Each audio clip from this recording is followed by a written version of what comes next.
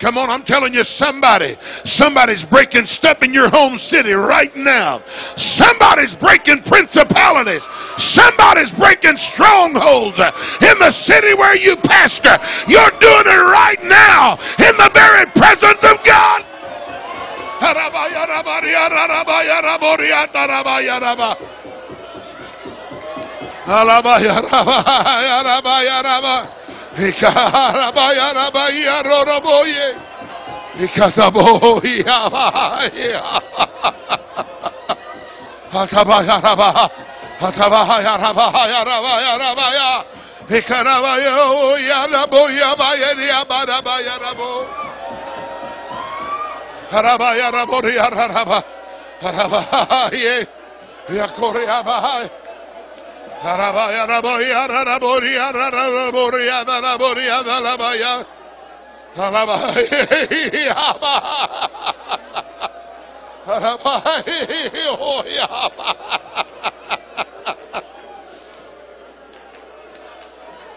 Come on, let that intercession and travail flow through you. But in your mind, I want you to picture your city. I want you to picture people that you believe God's going to save. I want you to picture strongholds that you believe God's going to break while you pray in the Holy Ghost. Picture them in your mind.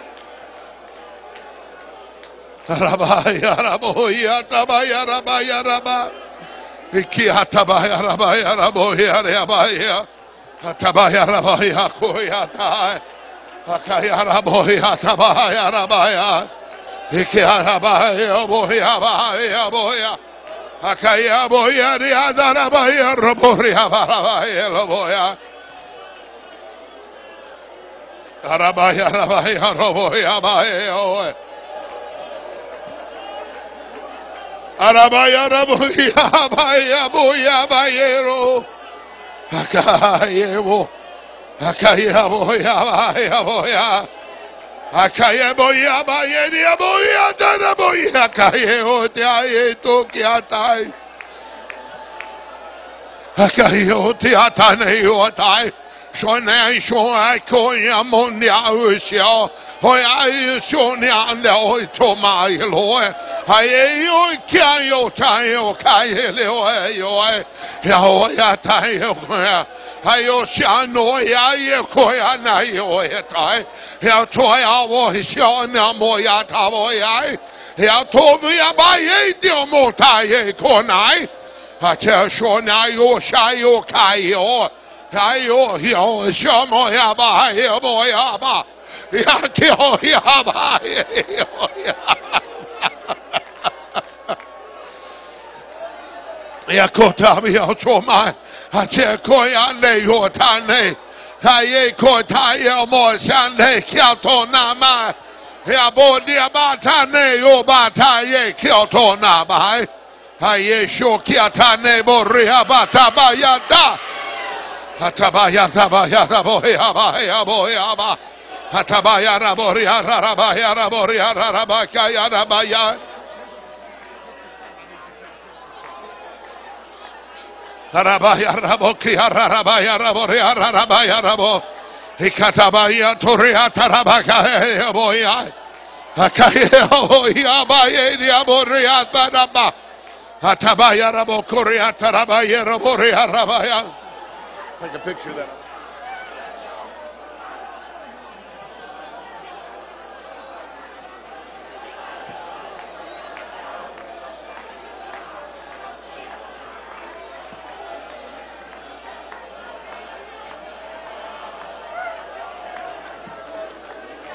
Oh God. Hikalaboya Atabaya Rabakia Roboya Arabaya Raboria Rabaya Raboria Rabaya Raboria Rabaya Raboria Tarabakatabaya Yabara Boria Tarabaya Rabaya Rabo Arabaya Raboria Rabaya Raboria Baraba Atana Shatia no Koriamba Rabahia Toboyaba Atana Maya Roboria Tarabakaya Raboria Rabaya Ikataya Robokori Atana Maya Tabaya Raboria Tarabaya Atabayare aboria tarabakaya raboria tarabokoria. Ilabaya rabokoria tarabaya tamaya tabaya tabaya rabaya da. Iraboyeria panamoria talaba. Yakalaboshia rabokoria taraba. Akalabohia tarabokoria lava. And as soon as Zion travailed, and as soon as Zion travailed, and as soon as Zion travailed, something's going to come to birth. Something's going to be born. Arabaya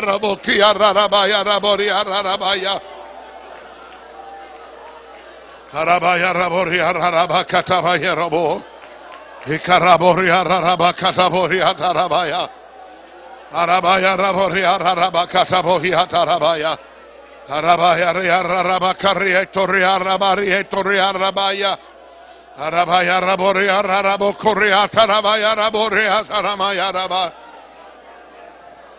Ikarabaria Torabo Korea Tarabaya Akarabaria Rabo Korea Tarabaya Akaria Rakia Roria Tarabaya Ikarabaye Bobia Baye Tobatana Hikatayanda bayanda bayanda bayelo ke amaye oai. Hakaya toya taye kyanda ye torre habaye roboyai. Ataya taye bia chotono kiatana kaya tabaya taboyai. Yakata boya dabadi ando rabana maya rabakia torre habaye. Yabata maya rabokoria tarabaya rabaya. Yakanda borea tarabaya raborea taraba. Atamaya reabokorea tarabaya rabaya. Yakanda baya raborea parabaya. Yakaraborea tarakia raborea raba. Akaria raborea baya oyatana. Arabaya raborea tarabakaya raborea tarabaya rabaya. Yabari Toria Parari Toria Bayaraba Yabanama Yatanama Yarabo Yataraba Yaraba Ilaba Yaraba Yaraboria Rabaya Raboria Rabaya.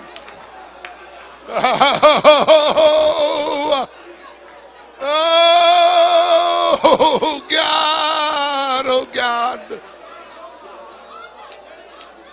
Rabaya Raboria Raboko. Shatabaka Yarabakia Torea Tarabaya Raba Arabaya Rabo Korea Tarabaya Rabaya Atabaya Rabo Kiatanamaya Raboria Tarabaya Arabaya Raboria Tarabaka Yarabo Yakalabo Sotobo Korea Tarabayata Elabaya Raboya Tarabaka Yaraboya Ekarabaria Torea Tarabaka Tabaya Raboria Rabaya Alabaya Rabokia Rabaya Raboria Rabaka Yarabaya Shokonomo Yabatana Mayabaye Diambatana Yokotoriata Atanama Yatabaye Kialoto Oceane Lobo Reata Nianomai Ekadabaya Tabaya Dabaya Daboye Diadobo Riabatana Mayeto Yetatana machatoko no niadaba yetoko niabai. Arabari hetoria tarabaya. Ikalabaya raboria tarabaya raboya. Ikialabaya riaboria tarabakaya raboria taraba. Itabaya raboria tarabaya raboya kadabaya rabaya tai. Araboye diata raboria tarabaya raboria rabaya rabo. Ilaboye biandu biande oturia bai. Yaktayu ni atane otono boreai. Ikialai etiuria bebiri oto. Yatariai ikialu meriando. Shatienai etiono, andelo boriai okoto, shatalebo randetiai, etiando riatanayoa, Ile alabo riandele kiai. Yatanama yatabaya raboria rabaya raboriata. Rabaya raboria rabaya raboria raba. Ilabaya raboria rabaya raboria rabaya. Rabaya rahashiano koto hayamai. Yatana shatane ko anda lebo oto. Sadia ando akande isho ande akana isho boy. Yatia yao shane ko yatia ando bo yatai. Yakata labo shatana maya rabo. Shatamaya labo yatai. Atana maya rabaya ria robo ria tarabayada. Atamaya rabo ria tarabo kianda rabo riatai. Atabaha shatamakata baya. Atalabaha shiatana mokoriatai. Atabaya rabo kiatana mokiatana mohiatai. Aye yo no to riandele botai. Shatalabaka yanama. Yatana shotakane. Shatalebo kondoriatai. Etiala moshe. Sheni onto nai shondai kili otai. Ele ile oshande elobo otoniatai. Ande iata ele ato nia shia koniate evotiai. Atana maya rabaya raboriata. Shotoriata rabakata bayata. Ilaha sheki no tona maye. Yatana yata ye todritande. Kala ate ye shekiano eshianamo yade. Atana mayeto bohi atanaya. Atari ataraki andarabotoriatai. Aye kiatana maya rabotoriatai. Aye uriane urabarabaye. Atana ya yoshone otana. Aye kiayo baye tiayoko. Sana ke atana ye otono riatalabaye. Ataya rakaya nabaya rabaria boya. Atamaya rabaria toria tarabaya taboya. Atabaya raboya tarabokoria barabaya boya. Atamaya rabakia toria tarabaya tabaya. Atabaya rabohoria tarabakaya rabaya toro. Yatalabaka tiachone kaya tonia baria toro. Alabia shondo korea tarabakia toria tarabakaya. Arabaya raboria tarabakata boya taye. Oh, alaye lo moya ye diado boya diabaye. Aye ya na ye ko na ye aye o kiana. Hey God. Alabaya rabaria tarabaya rabo ya rabaya rabai. Anane boya oye shone koyana ye ataye. Atabaya rabo ya tarabaya rabo. Arabaya raboria rabaya raboria rabaya rabo. Hikarabo ya rabaya raboria tarabakeno. Elabaya laboya tanashe kuriande. Elo korea balabaya rabari toria tarabaya. Arabaya raboria rabaya ria toria tarabaya raboya diandai. Lotono mashaye kiano tane. La patane yo kaye torita yeo. Atane kitata ye kondo barea batabaye. Irabaya rabo irabaria dalabo yerianda. Ikarabo ya shande kiliano boreata na yadaba. Akane io shota me ete ala ne abo ne atai.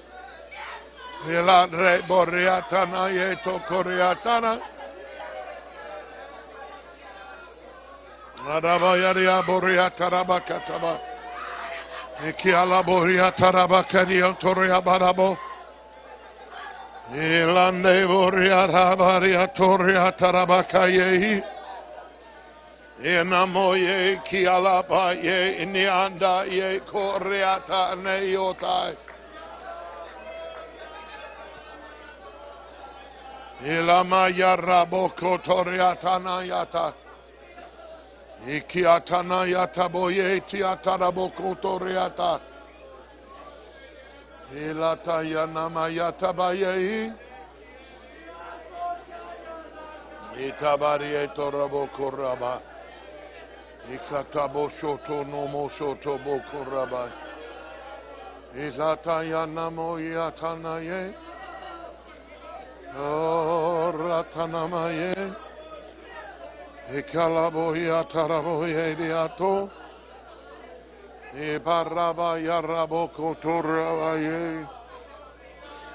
Imana ye miatori andelabo. Itamaya rabo kotoriata rabaya. Oh God. Hallelujah. Hallelujah. Hallelujah to God. Hallelujah to God. Hallelujah to God. Hallelujah to God. Hallelujah to God. Anaye korabaya rabana. Anaye kotonoria batane. Etanama ye roboria tarabakatabai. Atabaya raboko toria tarabaya. Atanama ye atora tanayeto. Oh, mighty God. Hallelujah, hallelujah.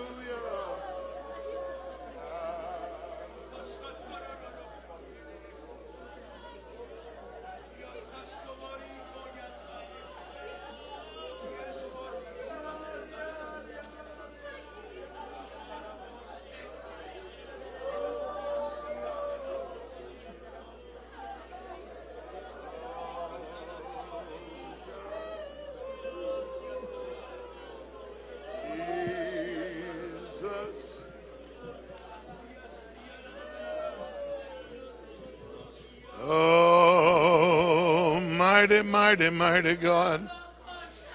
Mighty, mighty, mighty God. Hallelujah, hallelujah. Thank you, Jesus. Hallelujah to God. Hallelujah to God. Ayashaya shion kontai. Ayekia asho akianda ekiato. Atana ayetianda akana ayetana moho. Arabaya raboriata rabokotoriata rabakatabaye. Yabarabo shianamakaye. Yalamaya rabakaya toboye kiandura.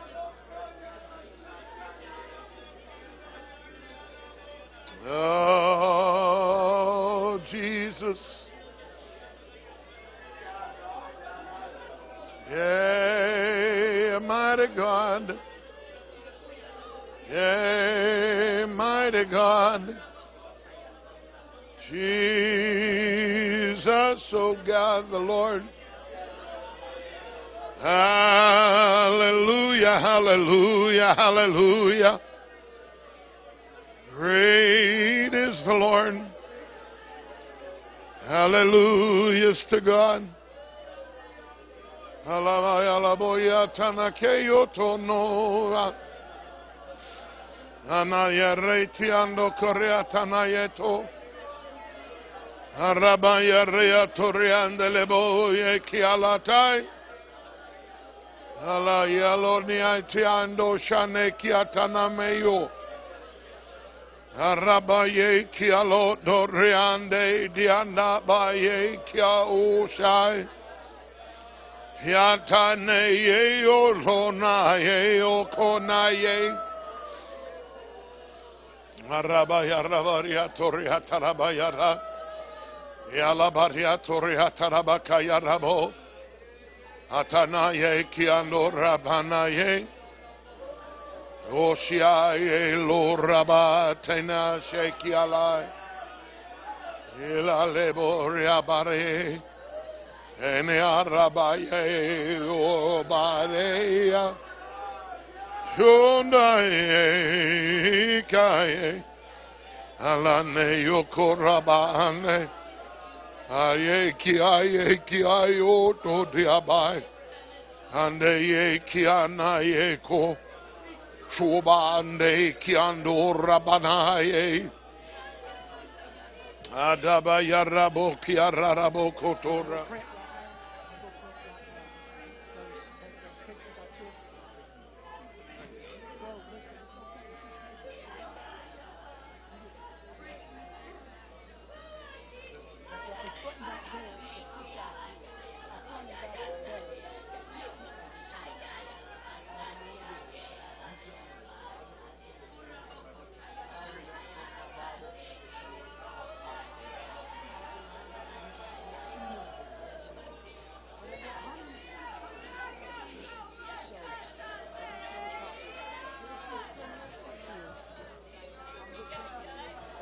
Oh, hallelujah. Jesus.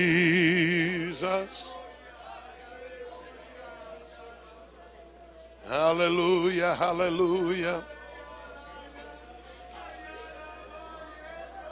Thank you, mighty God. Thank you, mighty God. Thank you, mighty God. I honor you, Jesus. Could we raise our hands all over this house and let's just one more time from the depth of our hearts, let's give thanks unto the King. Let's give honor unto the King. Oh, who is man that thou art mindful of him? Or the Son of Man that thou visitest him? Oh God, we are unworthy. Oh God, we are unworthy. But we thank you for your visitation. We thank you for your visitation. We thank you for your visitation, oh God the Lord. Oh, hallelujah. Thank you, Jesus. Now let's give some praise by clapping our hands and shouting with our voice unto the Lord.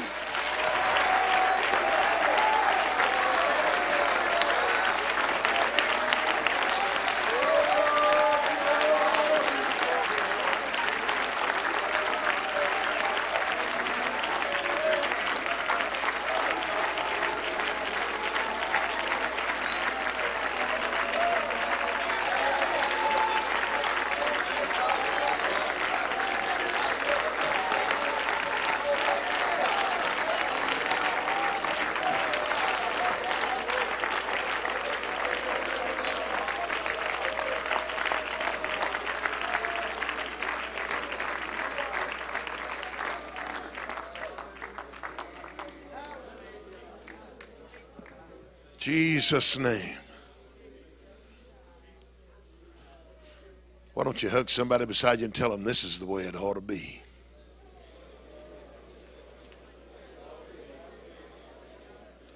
This pleases the Holy Ghost. I said this pleases the Holy Ghost. When his body can come together as one and he flow through them in unity, I'm going to tell you something. Things change in the spirit world in situations just like we have been involved in right now. Cities are changed. Lives are changed. Strongholds are broken. Demonic powers and principalities are brought low. in this kind of situation.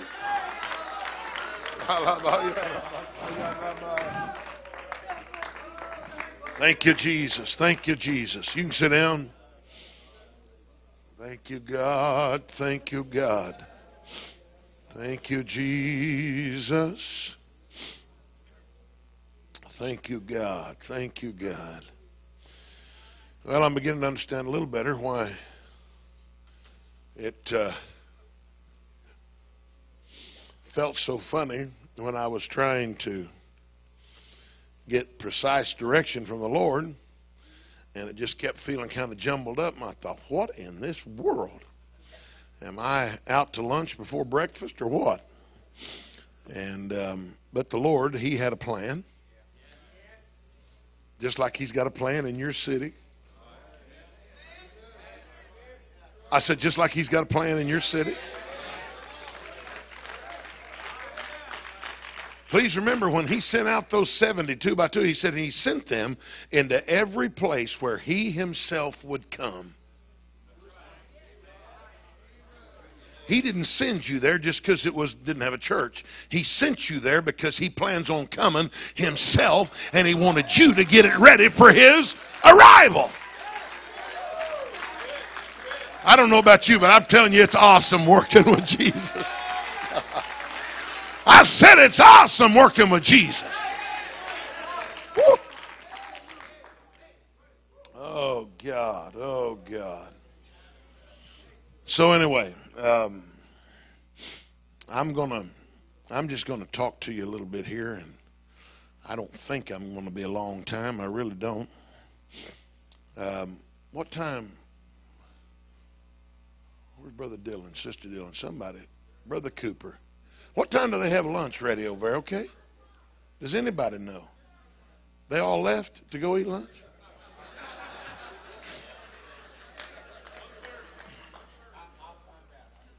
Okay. They have it ready at 1:30. Pardon? Okay, 1:30? Thank you, sister. Thank you. Let's give Sister D a hand right now.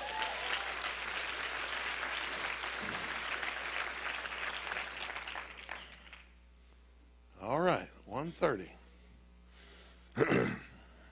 So, anyway, I noticed that this morning I kept trying to, I kept trying to say, okay, now what are we going to do here today? And it just never would completely.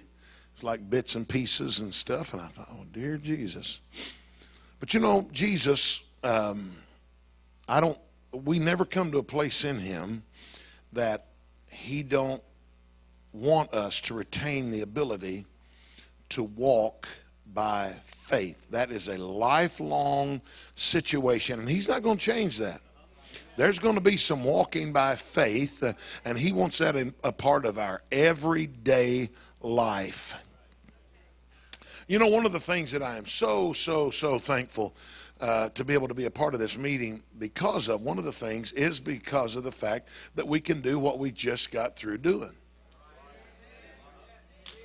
I've been to 27 conferences about prayer and never seen this much prayer done.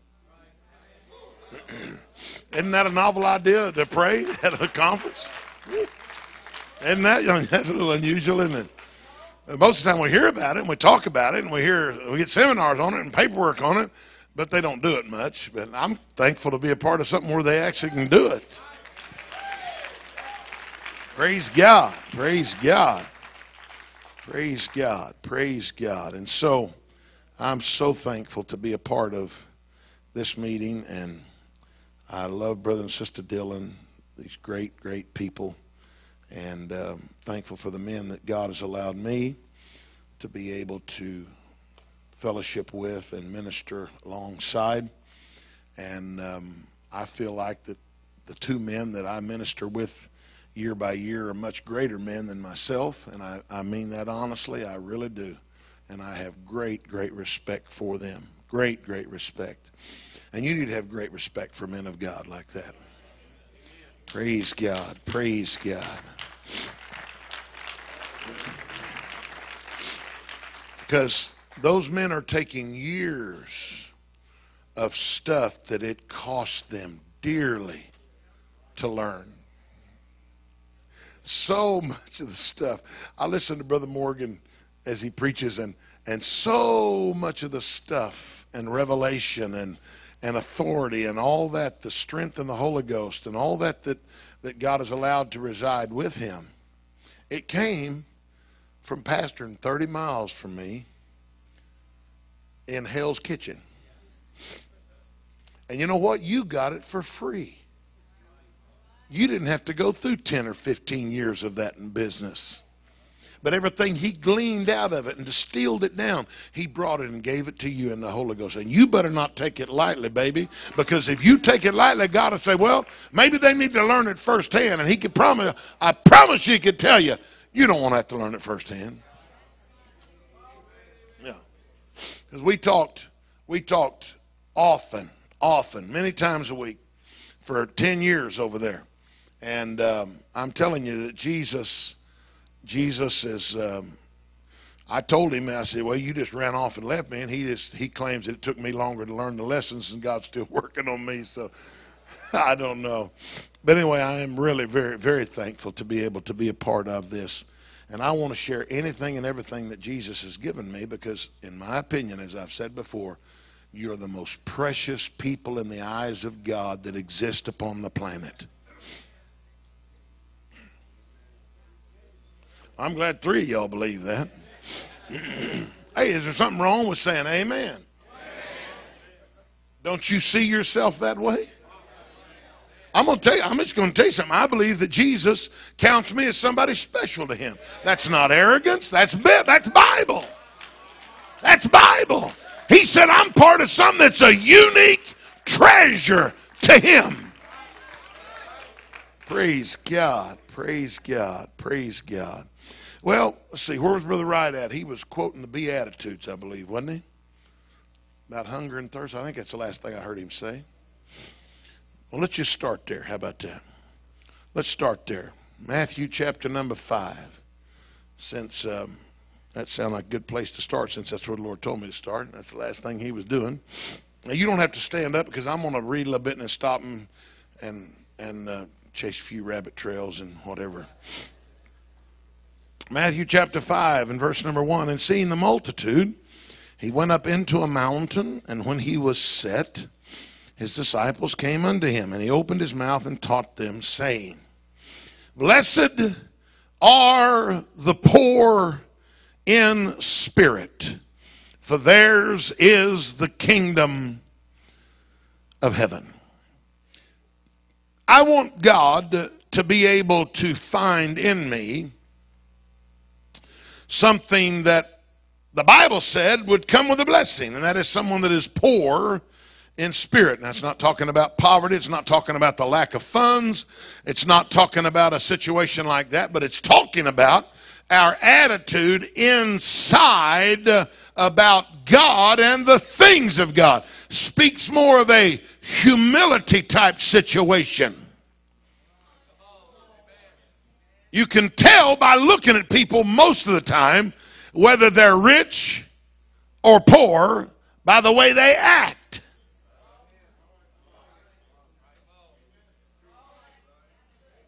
And you see somebody that struts like they're the cock of the walk and that, that they think they're just 3 or 4 cuts above everybody else. Do you know the Bible said that God resists the proud? That literally means he is hostile against, he is an enemy to the proud, but he gives grace unto the humble. I'm going to tell you something. I fear God. I fear God. I see people running headlong. It's literally the way some people live. I think, dear God, you'd be better off running through a forest with your eyes closed as fast as you could run. Because I'm going to tell you, you're going to run into something, and it's going to knock you sideways. I see them with no regard for God whatsoever. Just running, ripping through life, and I'm going, oh, God. I'm going to tell you something. I try my best by the help and grace of God. Everything I do, when I get ready to do it or think, I go like this. I go and try to feel See if he's got any feeling about it. Like Brother Wright said, I process everything I know about that book. Do that search to see, because I fear God. Blessed. Somebody say blessed. Blessed are the poor in spirit. If you will, keep that up there, sister. Blessed are the poor in spirit, for theirs is the kingdom of heaven. Next verse. Blessed are they that mourn, for they shall be comforted. You know, sometimes we mourn and we don't realize that even in our allowing ourselves to mourn, that in that God said there is a blessing. Do you know that Jesus had to send a man of God to me one time to say, you better quit putting it off and get to mourning. My house burned on Christmas Day of '03. The audacity of God. You know, that's when I hear about people that died on anniversaries and birthdays and Christmases and holidays.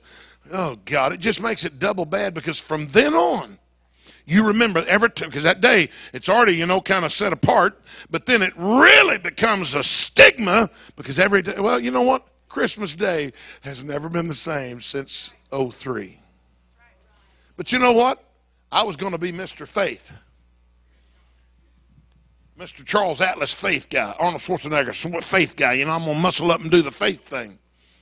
And that's all well and good. You need to do that. You need to have some faith. But I'm going to tell you, I pushed it to the extreme to where I had never allowed myself to mourn. Chester Wright called me one time on the telephone. Thank God that I've got men in my life that can call me on the telephone and say, this is what you, sir, need to do. Can I tell you something? Anytime that you get so big that you have no one that can call you on the phone and rattle your cage a little bit and straighten up your stuff a little bit, it's just a matter of time until you crash and burn. You're running blind. You're running eyes closed through a forest, okay? And when you fall out of that ugly tree, you're going to hit every limb before you get to the ground. And you're going to be messed up by the time you get there. You hear me? I watched other people that they would allow people to do that, but it could only be someone like Tom Barnes. If Tom Barnes didn't call their number out of the clear blue and said, I was praying this morning, and the Lord gave me your phone number. Okay, I can hear it now. You know what Paul said? He said, I am instructed in all things. You want to be smart? You want to have wisdom? Why don't you let God start talking to you in something other than a booming voice of prophecy out of heaven from somebody that gets up in the morning and prophesies over their cereal? Listen, baby, he wants you to learn that there's more ways you can get a word from God than from somebody saying, thus saith the Lord. I'm telling you, the Lord has spoke to me in many different ways. I don't want to do what the Bible says in Job 33, where it says, God speaketh once, yea, twice, yet man perceiveth it not. I want to be sensitive to the voice of God. So, Brother Wright called me and he said, you know what? He said, your house burned over a year and a half ago, whatever it was, at that point in time. And he said, you have never allowed yourself to grieve over it. Well, that was true, because I would bless God every time the subject come up or the thought of it come up. I'm telling you, God, and boy, I'd start speaking faith. And you need to do that. But I'm going to tell you something. I was missing a blessing. I was missing a blessing. And there's some of you home missionaries that you're trying to keep it in the closet, but it's the elephant in the front room. You have never grieved over what God has allowed to happen in your life, and it was not something the devil did, it was something God allowed, and he wants you to get that blessing right there. And you'll never get that blessing right there until you allow yourself to mourn and to grieve. Can I remind you that Jesus did do some grieving? So, blessed are they that mourn, for they shall be comforted. Next verse. Blessed are the meek, for they shall inherit the earth. Now, meekness, you know, that's not a subject you hear preached on very much anymore. You just don't. When's the last time you heard a message or a Bible study taught or preached about meekness? But you know what? There's a blessing in meekness. I believe there ought to be a desire in every one of us to strive for meekness from God. I believe that people that know us, they ought to know that there's more than a frothing at the mouth apostolic preacher over there. There is a meekness in his spirit. There's a gentleness in his spirit. There's a kindness in his spirit. There's a Jesus-like nature that emanates from his life. I want that blessing right there. I want that blessing. You know what? You know what the Lord will do for the meek? When you have a meek spirit and attitude, you know what will happen? When somebody starts messing with you, He'll take them out. Did you hear me? He will take them out. Unless He sent them to rub something off of your hide that was a little thorny spot somewhere. You know, there's some people, Brother Dylan, that I love them, and I reach over to, and every time it's like trying to pet a porcupine. I don't care how I approach him. I'm telling you, I'm going to get stuck. I mean, just wherever. I don't care if you pat him here, you're going to get stuck somehow or another. You know, I don't want to be that way. I don't want to be that way. You know, the Bible says that wisdom that comes from above is easily entreated. That means it's easy to talk to. If you're hard to talk to, you need to learn about that wisdom that comes down from above. If you're so right that you got to make sure you put that point down and put 10 exclamation marks behind it before you can ever discuss another, you need to learn about a meekness that comes down from above, that's easily entreated. I want that blessing. Next verse. I want that blessing, I'm telling you. Blessed are they which do hunger and thirst after righteousness. And we're a little more familiar with that one. For they shall be filled. We're into that hunger thing, and we like that, you know, as long as it don't include fasting. We do that all right. Hunger and thirst after, as long as we can have plenty to drink and plenty to eat. But you know what? I want that blessing right there. That blessing will do something for you that nothing else on the planet will do. Can I tell you this today? Hunger will always make a pathway. I don't care if you're cross-eyed, bow-legged, buck-toothed, and have a third-grade education. I'm telling you, if you're hungry for God, so help me before God, He's going to make a pathway for you. Your hunger is going to bring you into the very presence of God. Come on, if you believe that, clap your hands to the Lord. I need a little bit more monitor. I pray for my voice. Oh, God. Somebody say, I want that blessing. So listen, you know what? You need to pray that God would give you hunger. Make me hungry for the things of God. Now, I don't know, maybe all you folks wake up every morning and just, I mean, when you wake up, you're going, and the covers are kicking down the bottom of the, you know, I don't wake up that way. I wake up and I go, no, actually it's this. Because my left eye is drier than my right eye, and so I open my look over to. Well, I got one of them deals that puts the deal up on the ceiling, so I can just go, and it's up there on the ceiling. I can see what time it is, and I don't jump out of bed talking in tongues, okay?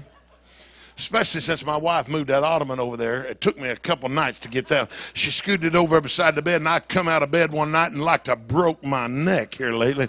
So you know. So, you know, I don't get up like that, okay? But I'm going to tell you something. There's also the very real fact that I've got to deal with that I don't feel like praying every day. I'm not hungry for God on the surface every day. But you know what? There's a blessing in hunger. So you know what I've got to do? I've got to cultivate a hunger. And you can cultivate a hunger for the things of God. And here's one of the ways you can do it. Jesus, send a spirit of hunger for the things of God into my heart today. Make me hungry for the things of the Spirit today. Make me hungry for your word today. Make me hungry for fellowship with you today. And you know what happened, darling? He's going to start sending a blessing that only comes as a result of hungering and thirsting after God. And you shall be filled. You know, it sounds a little goofy to me when I do it. But you know what? I've had to pray, Jesus, help me to love you. I wasn't saying it because I didn't love him. I was just saying it because I didn't feel the strength of the love that I need to feel, that I want to feel. You better learn to do that in your home with your wife and your husband. Because you know what? You don't get up every morning and just say, oh, baby, kiss me. You're not in love every morning, okay? Oh, maybe you are. But you know what? There have been a couple times in 33 years that I've been married to my first wife, 33 years, that I'm going to tell you something. I just didn't feel that gushing, romantic feeling that I'd felt a lot of the time in 33 years. But you know what? I didn't take that as a sign I needed to go find another heifer to fall in love with either.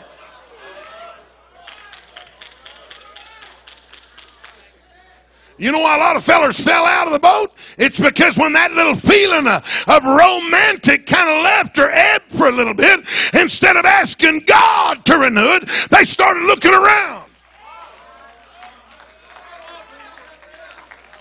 Hey, can I tell you something, baby? You here to hear me? That book says, a dishonor and a reproach shall he get. His reproach shall never be wiped away. So you know what? You need to find somebody that you trust enough that you can call them up on the phone and say, listen, I'm struggling this week. I'm telling you, I'm feeling temptation to commit sin, and I don't want to be destroyed. I don't want you to show a hand. I don't want anybody to see a hand. But you just tell me how many of you got somebody in your life today you could call and do that and tell them that and feel safe doing it. Don't show a hand. No, please. Okay? But you know what? We need some folks that are trustworthy. Do you hear me, home missionary? You want somebody to trust you, you got to be trustworthy yourself.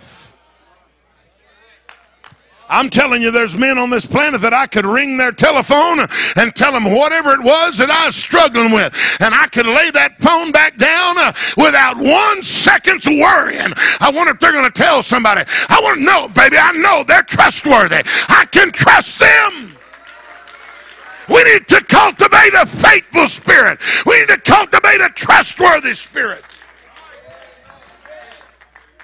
So, blessed are they that do hunger and thirst after righteousness. You feel that feeling going away? You know what you need? God, help me to fall in love with her all over again. Renew my love for her all over again. Can I tell you something? He'll do it. I'm in love right now with that woman of mine. Whew. Right now. Well, it wasn't just absence. I'm telling you, I was in love with her before I left. I'm going to tell you that right now. So I want that blessing. Next verse. Blessed are the merciful, for they're going to get mercy.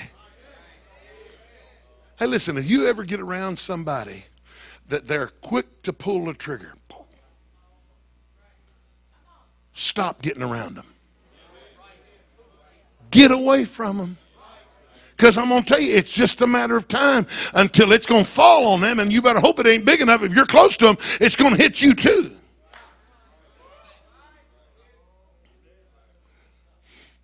And your biggest tithe payer comes up to you and says, Brother Eads, when are you going to do something about that lady?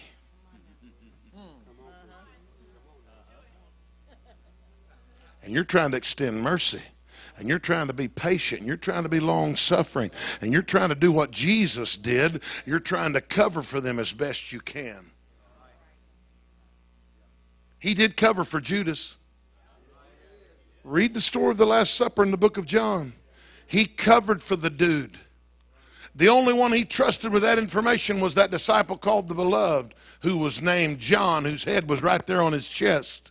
He's the only one that knew. Peter asked.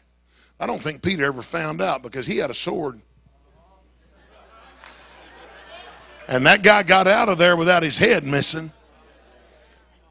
I know he's capable of cutting heads. All he tried later that night to get one. Got an ear, but he was going for the head, I'm going to tell you. And you know what? Jesus never let Peter know. Even though he said, John asked him who's going to betray him. Jesus said, it's him that I dip the sop and give it to him. Well, I don't think Peter heard that. There was 12 of them, so you got a 12. You know, if you ever sit down at a table that's got enough for 12 people, that's a long situation there. And when you got a guy right there, you don't have to say very loud, well, I'm fixing to give the sop to. And then he turns and he gives it to Judas. And here's what he says. Whatever you do, do quickly. You know what? John didn't get him. Jump up and grab him in the headlock. Come on, Pete, get him quick. He didn't do that. He didn't do that. You know what the Bible does say? That all the guys around that table, you know what the rest of them thought? He's going to get something for the supper. He's going to give something to the poor. And he's doing that. Jesus covered for that guy so he could fulfill the act of betrayal. You know, like you and I would do.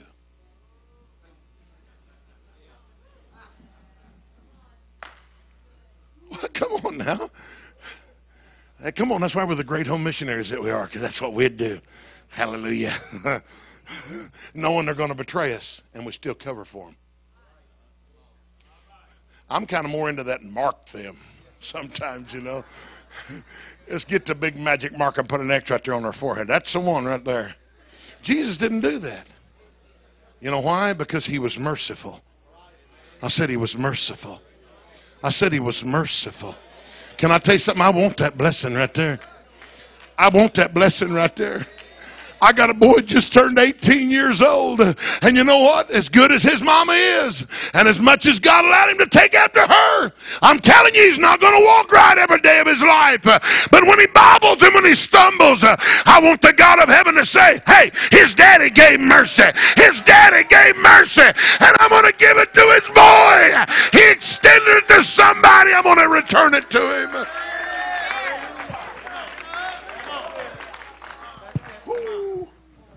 Oh God, oh God, oh God, oh God. You better be merciful. You better be merciful. You better be merciful. And I know that Bible says them that sin rebuke openly before all, that others may fear. And you know there's a time and a place for that. I've been pastoring 24 years in one place, and I've done it 3 times. And the last time was just a couple, 2 or 3 months ago. And you know what? I hated it every time. I hated it every time. It literally, I did not want to do it, but I knew it was the Word of God. And the Lord left me no option in that particular situation. And I sought another option. You better not look for judgment first. You better not look for a reason to do that first. You better extend every search that you can feel and send out to try to find a way that you can show mercy. Because there's a blessing there. There's a blessing there. Oh, I can't tell you how many times that I'm telling you, I knew God showed me what was fixing to happen or what had happened. And I'm telling you, I got him by the throat right there. It's in my hand. And all of a sudden, the Lord he kind of goes like this. Psst, remember. I said, you know what? I'm going to help you. I'm going to pray with you. God's going to restore you. And I remember the weaknesses and the failures and the stumbles and the falls that I've been involved in. And I want mercy, and I'm going to plan it. And for hundreds of years after David was buried in the ground, the Lord was still saying, because of your father David. Because of your father David. I'm talking an idol worshiping, I'm talking a ungodless bunch of people. And the Lord was still saying, because of my servant David. Because of my servant David. Because of my servant David. What I want to know is, how much mercy have you got in your bank account? How much have you been putting it away for your babies and your grandbabies? I'm telling you, I want that blessing. I want that blessing. I want that blessing. Now, I'm a student. I'm a student. I like to learn from everybody. I've learned stuff from people. They weren't only not the sharpest tool in the tray. I'm not sure they's in the tray. But I've learned stuff from them. I'm telling you, yeah. And you better get to the place that you can learn stuff from other people. So you know what? I'm a student. I've watched people that are real quick to judge and real quick to pull the trigger when they've got the goods on somebody. And I've watched it come back to their own house. Over and over and over and over again. Sometimes it's hard to remember, but I'm going to tell you, I'm going to, by the grace of God, remember it. It says, with whatever measure you measure others, it's going to be measured back to you again. So just remember, the next time you're dealing with somebody, I don't care if it is to placate or to soothe your greatest tithe payer, and somebody's all huffed up. You know what? You don't have to tell them they're an idiot, even if they are one. You don't have to tell them that. But give them the Word of God. Say, listen, I want that blessing right there. It says, blessed are the merciful, for they shall obtain mercy. I want that blessing right there. Next verse. Blessed are the pure in heart, for they shall see God. I want that blessing. You know what I found out the other day? A month or two or three ago. God's always doing stuff, and sometimes I think I'm weird because of some of the stuff the way he does it. But anyway, I just for some reason I was going along, and I had this goofy thought come in my mind, and it was not something that was going to lead me anywhere, but the wrong way. And so just when it came, it just popped through my mind, and I just said, Jesus, let the words of my mouth and the meditation of my heart be acceptable, O God, in thy sight. And just like that thought was gone. I said, well, cool. So the next time something like that happened, you know what? As soon as it showed up, I said, Lord, let the words of my mouth and the meditation of my heart be acceptable, Lord, in thy sight. And it's gone. I've been using that, darling. I've been using that. Some of y'all need to use that. If you want to have a pure heart, that is. How many of you understand that the mind is the stomach of the soul? So whatever you feed in your mind is going to be the condition of your soul. So you know what? I want a pure heart. I want a pure soul. I want a pure spirit. And to do that, I'm going to have to gauge what comes in there and guard what comes in there. And you know what? I want to see Him. I don't want somebody else just telling me about Him. I'm not interested in somebody else saying, let me tell you what God did. Let me tell you how God showed out on my behalf. I want to get a pure enough heart that He lets me see Him for myself. I want that blessing right there. Next verse. Blessed are the peacemakers, for they shall be called the children of God. Now you thought just talking in tongues made you a child of God, didn't you? You thought just getting baptized in Jesus' name made you a child of God, didn't you? Well, I'm going to tell you something, darling. There's another component that goes into being a child of God, and that is being a peacemaker. Do you know, friend of mine, the only way you're going to have peace with others in your world is to make it.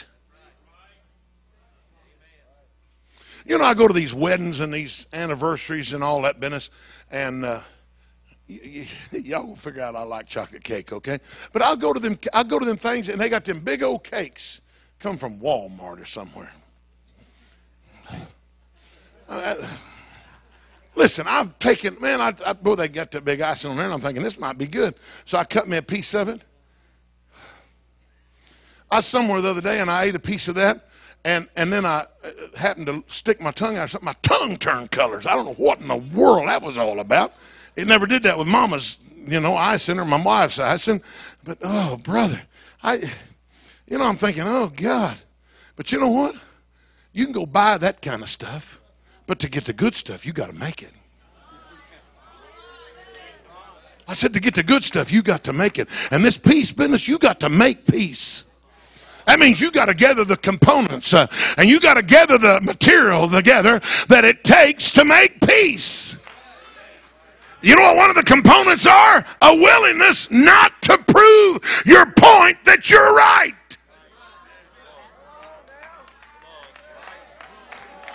Even if you know you're right. I believe that truly right can be exemplified by being able to be right, but not have to tell everybody in the world about it. And prove to everybody how right you are. What's wrong with being right quietly? I think, you know what? Peacemaker. I want to be a peacemaker. I want to be a peacemaker. Because you know what? On the flip side of that coin, the Bible says 6 things that the Lord hates in Proverbs 6. 7 is an abomination unto him. What is number 7? He that soweth discord among brethren. That's an abomination, something God detests, something God hates. Then I read a little further and it says, the man that is hated by the Lord will be taken by a hussy. Or strange woman, whatever. And you know what? There's some good men that went down. And it wasn't because there's a whoremonger. It wasn't because there's a fornicator. It wasn't because there's doing internet pornography every day. It wasn't because there's visiting bad places. It was because they refused to make peace in their world. And because of that, it caused division. And division made God mad. And God said, because you caused division, I'm going to let you fall.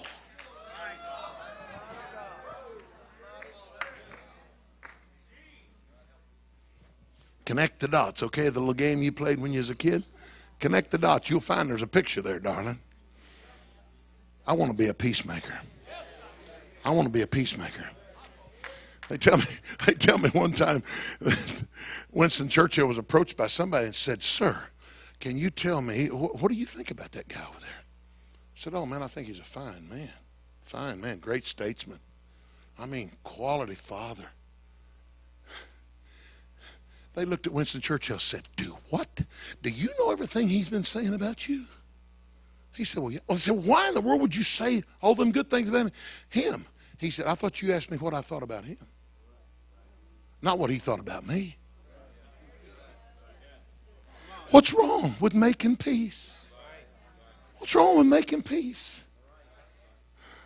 And you know what I found? Sometimes you have to look for something good in somebody. It's easier with some people than others. Some people you got to get one of them metal detectors that's got a 4-foot deep reach, and you got to search around a while and get the weed eater out and clear the grass and maybe dig with a shovel or backhoe or something. But you can find something good about everybody.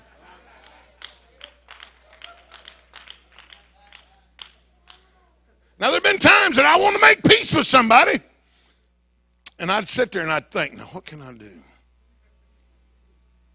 And I'd think for a while. Finally, the Lord would help me, and something would come, and I'd say, you know what I like about you? And I didn't do it like this one guy said. He said, you know what I like about you? Boy, they brightened up. He said, what? He said, not a single thing. That's not what I'm talking about, okay? I'm talking about finding something good about them when you're wanting to make peace. And then taking that to them and say, you know what? I like something about you. I want you to know I appreciate this attribute in your life. That might be one thing out of the 100 and the 99 be wrong. But you know what? Why don't you learn to make peace? Because God's going to give that blessing to somebody. I said, God's going to give that blessing to somebody. And I got a feeling if I make it in my world, I'm probably going to have it in my home. And I'm probably going to have it in the church God's asked me to pastor if I'm doing everything I can to make peace in my world. Can I tell somebody I want that blessing right there? Anybody want that blessing? Raise your hand. Ask God, give me the blessing that comes, oh God, only with being a peacemaker. Oh God, I want to be a child of God. I want to be a child of God. I want to be a child of God. Jesus' name. Now, you know what? Anybody can stir up trouble. Anybody can stir up trouble. I've known folks that they just purposely work on stirring up trouble. I used to work at Dover Corporation in Tulsa. Big factory, had 180 employees, something like that. Big building, machines everywhere. And there were guys that, I'm telling you, their joy in coming to that place was stirring up something. You cannot believe. There was a guy that used to be an inspector. I would run barrels. I'd hone out barrels for oil, barrel pumps for pumping oil up out of the ground. And he was the inspector. He'd run his light down him, his gauge down him, and he'd inspect them. But you know what he'd do? He did more than inspect, because he'd get around, and that dude could come up with stuff. He could make up. He said, here's what I'm going to do. I'm going to go tell, because I know that and I'll repeat it. I'm going to go tell him this big yarn, and let's see what happens. Listen, he'd go tell that one guy. And listen, it wouldn't be 2 or 3 hours, brother. And I mean, it would be buzzing. The whole shop would be buzzing. So-and-so's wife's been sleeping with that one. I mean, they'd come off with stuff. I said, oh, God. Well, you know, before it's over with, his wife was sleeping with somebody. Their home about come undone. I'm going to tell you, I want that blessing right there. I want that blessing right there. You can't be a hothead and be a peacemaker at the same time. Because the Bible said a soft answer turns away wrath. Soft answer turns away wrath. And you know what? Here, remember, the Bible says, only by pride cometh contention. So you really want to find it down at the root. It's arrogance and pride that is the root cause of the absence of peace. Okay, we'll go on. Next verse. Next verse. Blessed are they which are persecuted for righteousness' sake, for theirs is the kingdom of heaven. Some of you as home missionaries feel like literally you're in a place of persecution because of the things you deal with and the stuff you have to put up with week in and week out, week in and week out, week in and week out. And you know what? Paul said it. He put it in the book. He said, I've been in perils in the wilderness, in perils in the sea, in perils among false brethren. I know none of y'all's ever met any of them. But I did have a guy call me one time, and he said, he's just distraught. My God, Brother Shatwell, the superintendent and the presbyter, God, they're trying to destroy me. They've done this and this and this and this in the church, and God against me, and talking to my people behind my back. And he happened to be a little north, where instead of states, they have provinces. So I sat there and pondered on that for a minute. I said, get your Bible. And the guy, he got his Bible and he opened it up. I told him a scripture to read. And here's what I said, read that loud. I want you to hear it. I want to hear it myself. And he started reading it. It said, if you see the violent perverting of justice and judgment in a province, think it not strange, for there is one higher than the highest that sees. Can I let you rest assured in one thing? I don't care how you're being treated or how you're being persecuted. I'm telling you right now, there's a blessing, friend, if you'll just keep your mouth shut and keep your face down at the foot of the cross. There's a blessing coming to you that won't come any other way than the fact that you went through persecution and kept a right spirit and a right attitude. Hey, listen to me. I'm telling you right now, there's something from God that you can't get by praying and you can't get by fasting. But you can get it by being persecuted and not retaliating. I want that blessing. Next verse. Blessed are ye when men shall revile you and persecute you and shall speak all manner of evil against you falsely for my sake. And you know, why don't we just raise our hands and ask God, give me these blessings that are promised in the Beatitudes. Would you do it? Jesus, I'm asking you right now. I'm asking you right now. I'm asking you right now. Oh God the Lord, grant unto me these blessings. Grant unto me these blessings, oh God the Lord. Grant unto me these blessings. Grant unto me these blessings.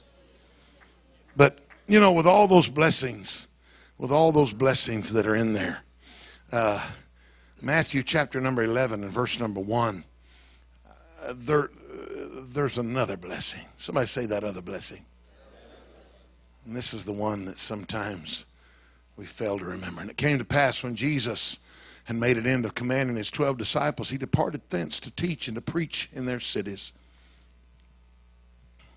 Now when John had heard in prison the works of Christ, he sent 2 of his disciples. Now this is his cousin, Jesus.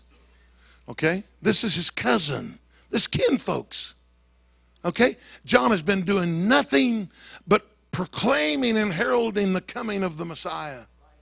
Been doing nothing but literally trying to turn the people that were his followers to follow Jesus. That's all he did. He ends up in prison. Well, you know, Jesus came and visited him, you know, several times. And no, he didn't. We don't have record Jesus ever one time visited John. Some of you feel like you're in prison and you ain't been visited.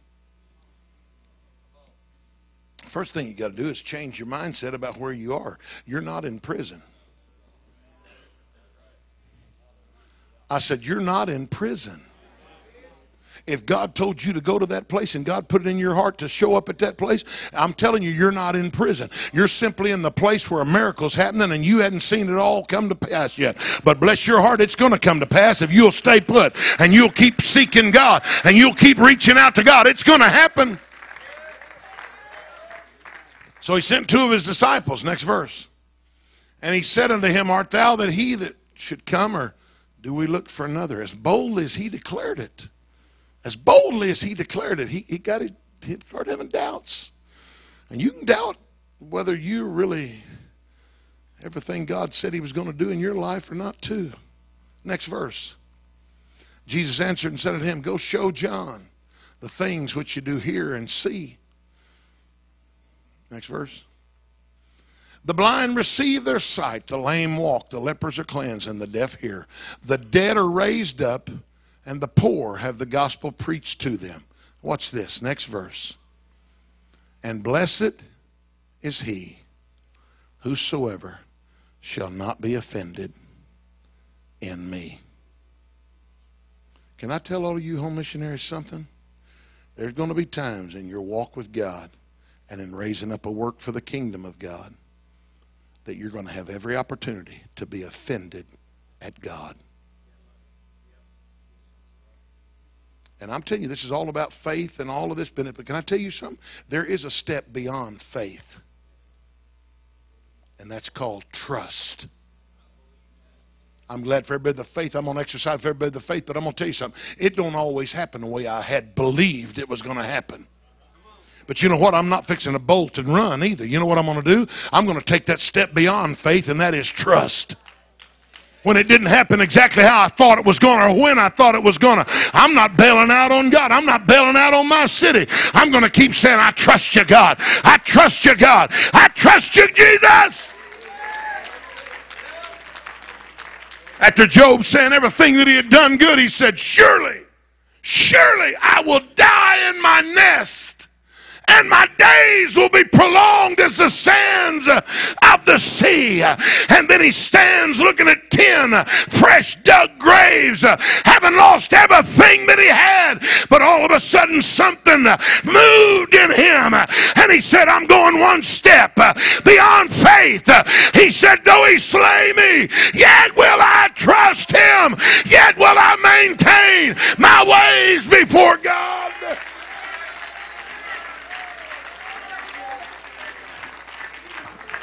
So I'm telling somebody, there's another blessing that you need to get a hold of. And that's the blessing of where you refuse to be offended at God. I told the story at Louisiana camp this year that I watched a woman. I watched her walk in the back door. Literally couldn't walk. People having to support her, cane, walk or something. I don't remember. She couldn't even walk. Her teeth blackened from meth use. She stumbles down, gets to the front, barely even could make one foot go in front of another one. And they told me, they said, Brother Shatwell, she is eaten alive with cancer. Literally days to live. That woman gets up there. I walk down, I anoint her with oil. I pray for her in the name of Jesus. So help me, I didn't feel anything much different than any other time I'd prayed. But all of a sudden that lady started going. I'm not talking about 2 weeks later, I'm talking about right then. She says, man, I'm feeling better. Well, she lays them things down, starts walking around. I'm talking was within days of burying. Man, she starts, listen, man, she gets happy, her eyes brighten up. Listen, she walks out there nearly running completely. Called back a few days later, been back to the doctor. There's not one trace of cancer anywhere in my body. Thank you, Lord. Thank you, Lord. Sit down, sit down, sit down. And listen to me. Listen to me. She has never been back to the church in Okemah since that day. I'll pass her in the grocery store. I'll see her in town. You know what she'll do? Healthy as a horse. And I watched another precious lady that never missed paying her tithes, that never missed a service, that was a faithful leader in our church, whose husband loved God, was a faithful leader, the service leader, powerful lady, knew how to pray.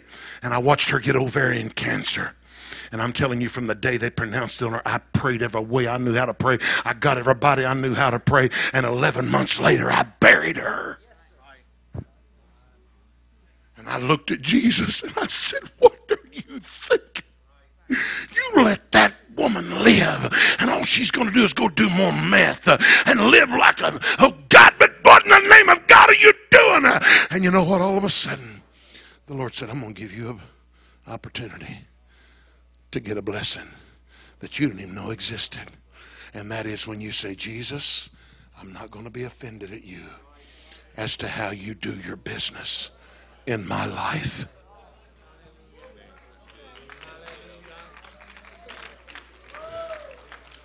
Can I tell somebody there's another blessing? I don't care if you built your church up to 50 and all of a sudden somebody backstabbed you and took it down to 5. I don't care if it's happened 10 times. You could look at God and say, why does nobody else go through this? Why did nobody else? Listen to me, baby. It might be that God's working on more than just the number of attendance in your church. He might be trying to work something in you, but He can trust you with mighty apostolic power. Can I tell you, let God do it the way He wants to. Let Him give you that other blessing. Let's all stand. Let's all stand.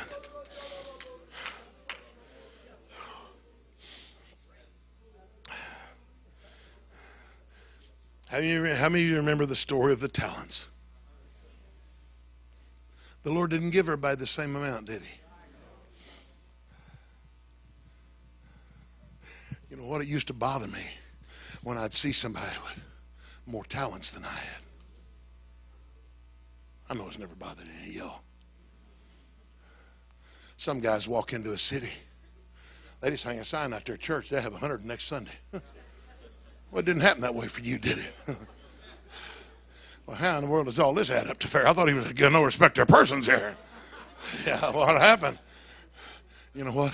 Why don't you just go ahead and get that other blessing of saying, Jesus, I'm going to be everything you'll allow me to be. I'm going to get a hold of every bit of faith you'll allow me to get a hold of. But when faith withers in my hand, when faith slips through my fingers and it feels like it's gone, I'm going to take that second step and I'm going to say, I trust you. I trust you. I know what you asked me to do. And however you choose to do your business, that's fine with me. But I want you to know I'm going to be here. And it wasn't those that said, but Lord, we've cast out devils in your name. We've prophesied in your name. We've done many wonderful works in your name. He's going to say, depart from me, you workers of iniquity. I never knew you. So you know what? I'm going to let him do it his way. I'm going to let him do it his way. As an evangelist, but anyway, the talents. Not everybody has the same amount. But you know what's amazing to me? The guy that had 5, he came back and said, Lord, this is what's happened. He said, well done, you good and faithful servant. You've been faithful over a few things. Enter into the joy of the Lord. The guy with 2 talents came. Tells his story. You know what the master said? Well done, thou good and faithful servant. You've been faithful over a few things. I'm going to make you rule over many. Enter thou into the joys of the Lord. Do you know what the message would have been to the 1 talent man? The same thing. The same thing. The same thing. But he didn't like the way the Lord went about his business. You only gave me 1. You gave that guy in that other town, that other state, you gave him 10. How's all this right? You know what? You need to get your eyes off him, get them on Jesus, and start saying, I'm going to do everything I can with this one. And you know what the message from the king's going to be to you? Well done, thou good and faithful servant. You've been faithful over a few things. I'm going to make you ruler over many things. I'm talking about that other blessing. You can have it. You can have it when you refuse to be offended at God. Brother Dillon, I've never been called to Colombia, South America, and put 20 or 30 years of my life into it.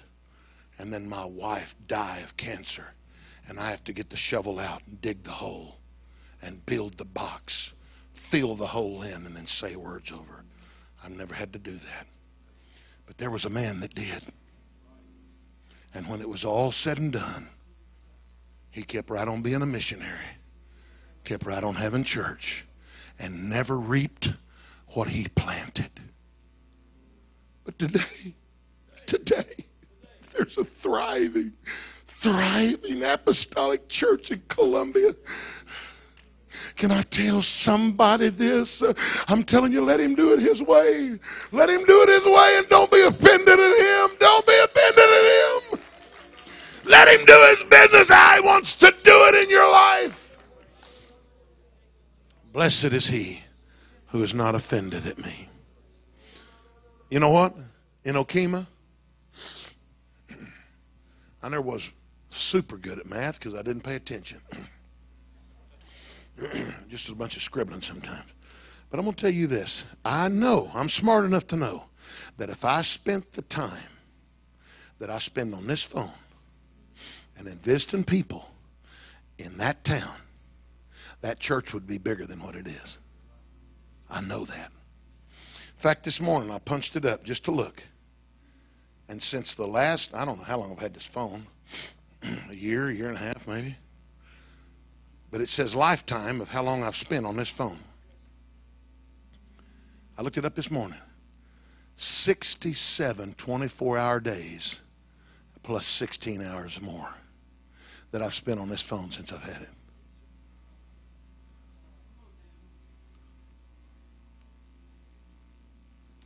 I said, well, God, why don't you allow me to build a mega church here? You know what? It ain't all about how big I build it where I'm standing. It's about doing the will of God. And it's about letting him do his business how he wants. And if he wants me helping people, outside of Okima as much or more than I help people in Okima, I'm going to let him do it his way. I'm going to let him do it his way. I'm going to let him do it his way. And the Tom Pattersons in my life that are free to call my phone, I'm going to pour everything I've got into them. I'm going to pour everything I can into them. You know why? Because I want that other blessing. I want that other blessing. And that is not being offended at the way he does business. The ticker tape parade was in full swing. The paper was falling. The crowds lined the sidewalks. Oh, the band was playing. The soldiers were stepping in unison. A young lady, 25 or 30, was standing right on the edge of the curb and just, caught up in all of it. She felt somebody bump into her and jostle her, and she turned and looked, and there's this grizzled-looking old man with a patch over one eye and a stub for a right arm, and he kind of clumsily made his way up to the curb, and after kind of getting over her initial feelings about that, she looked at him and said, "Oh," said, "Mister, isn't this wonderful? The band playing the ticker tape parade, isn't this awesome?" And that old veteran, his eyes kind of got a distant look for a moment. He remembered the splatter of a buddy's body as it exploded into his face. He remembered the blood of a comrade leaking through his fingers. He remembered death 1,000 times over. And with misting up eyes, he turned and looked at that lady and he said, "Lady, the band ain't always playing. The band ain't always playing. And the band's playing here. But when you get home, home missionary, it might not be playing when you get home. But I'm telling you, the same God that touched you here is going to be there. Don't you forget that." And the same God that spent every one of these messages telling you, you got to believe in yourself, is going to be there to do for you what nothing else can do. So I'm telling you, get yourself straightened up and say, "I am a man of God. I am a woman of God. And we're going to do it for the cause of the kingdom." Would you clap your hands to him?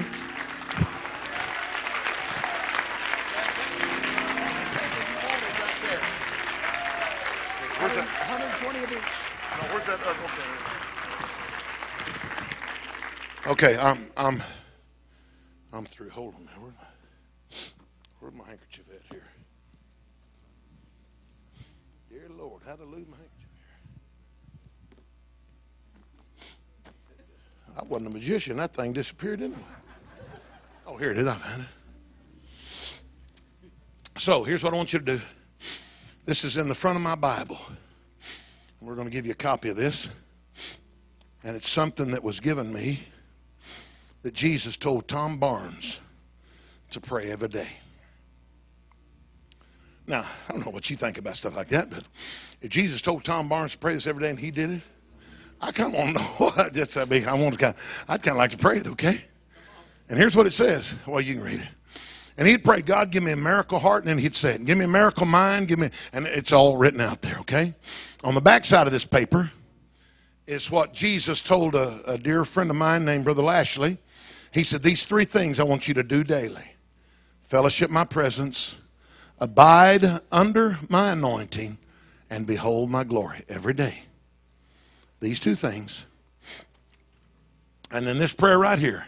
You'll have to tailor make this to suit your city and to fit your city, okay? But it is a prayer that Jesus told me about a year ago that he wanted me to start praying. Folks, listen to me just a minute here now. Let me. Guys, handing out papers. Hold on just a minute. Stop so everybody can look up here. Just hold on just a minute. Listen, Jesus told me to pray this prayer every day. Now, if you're not going to pray it every day, don't start it at all. You understand me? Seriously. If you don't think you can do this every day, just don't do it at all. Just go on doing things the way you've been. But if you can pray it every day, start doing it. Okay? I got home. Jesus told me to start praying this prayer. And here's what he told me on the way home. He said, "The church will now go to 400. Hadn't happened yet. But he said it, so it's going to happen. It's going to happen. He said he's going to happen. It's going to happen. But here's what he told me. He said, "I want you to start praying this prayer."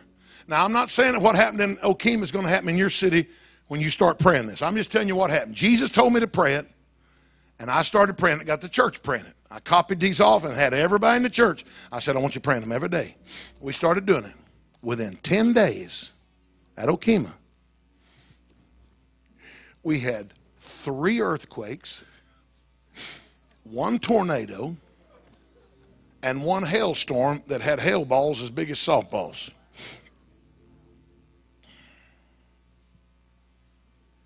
I called Brother Wright, said something to him a little bit about it. He said, "That's just a reaction in the spirit world." But you know what? After about that 10 days of me just keeping on the church, keeping on praying, it kind of smoothed out. And for the first time in 20 plus years, people from my city started just walking in the door saying, "We want to go to church here." You know what happened? You know what happened before that? This is crazy. I could teach a Bible study in any town around Okemah, and they'd get the Holy Ghost, get baptized in Jesus' name, line up to holiness, and sell their house and move to Okemah. But so help me before God, I couldn't pray through one person in the city limits of Okemah and them last. I'm telling you, I got new babies running out, everywhere at home. Right now, we're trying to get them established. And they're from Okemah. And it started happening when I started praying this prayer. Now, don't walk out here and say, oh, Brother Shatwell. No, I'm just telling you, this is what Jesus told me to do. And I felt I needed to share it with you. If you can tailor make this for your city, change the names where your cities are involved, and start praying it. Now, if you're not going to pray it every day, don't start. You'll stir up a bunch of stuff, and then you won't keep it suppressed. But when you pray this every day, and it's stuff that I've done, I just never done it every day. So I'm asking you, home missionaries, give it some prayer. If you feel okay with doing it, do it. If you don't, then don't do it. But I wanted to show that to you. I love every one of you home missionaries. You're the greatest people in all of the world. You're mighty men and women of God. And I bless you this day in the name of the Lord Jesus Christ of Nazareth. I bless every home missionary. I bless every man and woman of God. Every pastor's wife that's grieving and hurting. Every man of God that's frustrated. And oh God, right now I bless them. I bless them. I say that the doors of heaven will open for them. I say the doors in their community will open for them. I say that a hunger, a spirit of the fear of the Lord will begin to reside in their city. I say that hungry souls will begin to come. I say that every stronghold will be brought down. I say that everything that's held the souls back, every strong man will be bound in Jesus' name, and the revival will come to their cities. I say it in the name and by the authority of the Lord Jesus Christ. Let's give God praise.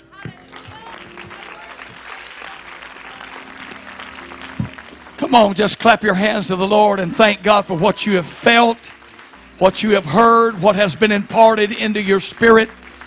In the name of the Lord. Hallelujah. Somebody said hallelujah. How many has received something from the Lord today? Shatobokia tandabasaya. Woo, Holy Ghost. Something has happened in the Spirit today. Praise God. Praise God. Remember, there's copies of all the messages of Apostolic Conference. Amen. In our tape ministry area. Also, we have some sermons for this past year that the church feels are the best of myself and my sons. So God bless you. Amen. Don't forget tonight.